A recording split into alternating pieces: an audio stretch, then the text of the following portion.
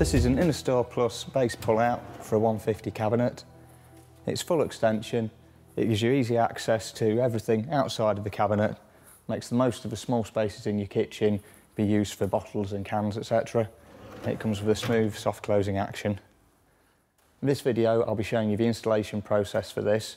We suggest that this be done before the cabinet's assembled. It can be retrofitted, although this is slightly more fiddly. So first, get all of your bits and pieces out and make sure that everything tallies up with the instructions if you've got everything that you need. For this video you will need a drill, a screwdriver, a tape measure, a pencil and a set square. So firstly, you need to line up your template at the bottom and the front of the cabinet, and then you need to drill in 3 positions along for the bottom runner.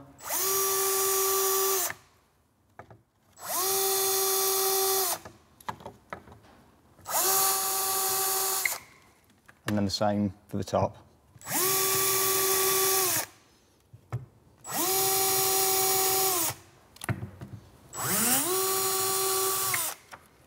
You can then fix your runners into position, lining up with the holes that you've just drilled.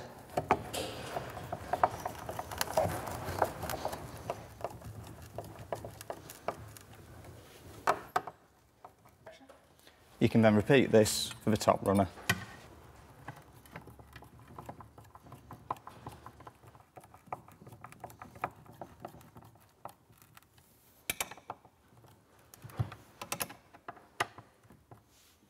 If you then take the frame, you can put the rear corner brackets on it.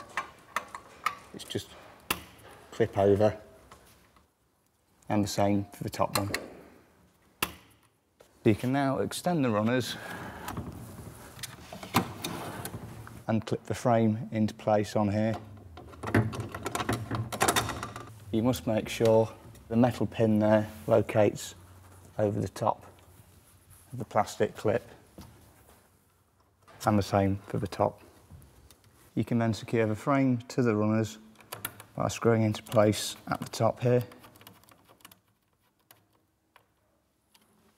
and the same again for the bottom runner.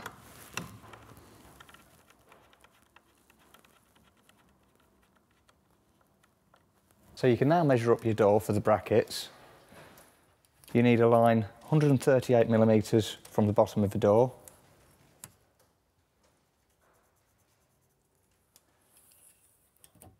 and another one at 508mm.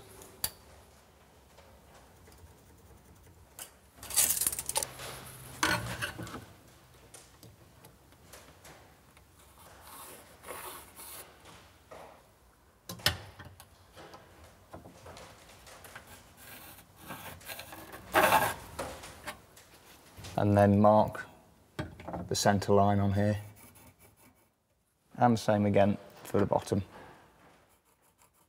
You can then pilot hole on this centre point that you've marked, and you can then screw one of the brackets into position here.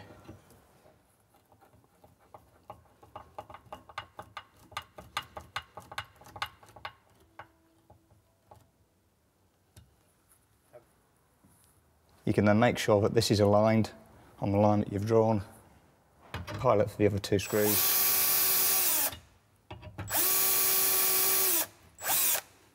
and then screw into position.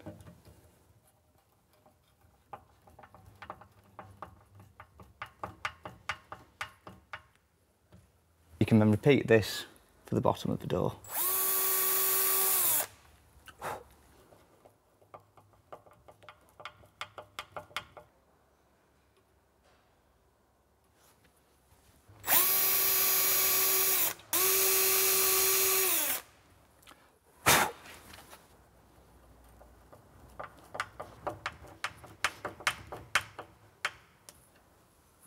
If you then extend the frame, you can then put the door in position.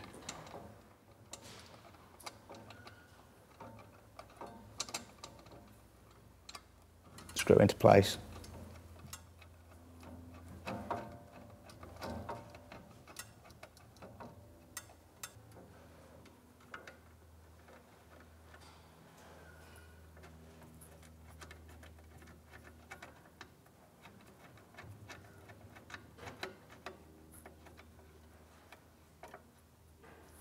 and the same again for the bottom.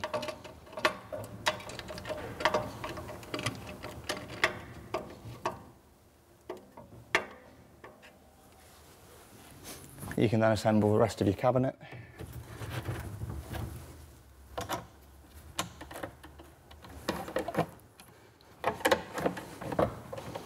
You can then make side-to-side adjustments by loosening these screws off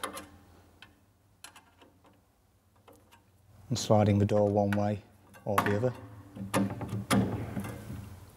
And you can alter the depth the door sits away from the cabinet by loosening these two screws off again and then adjusting the screw in the middle here.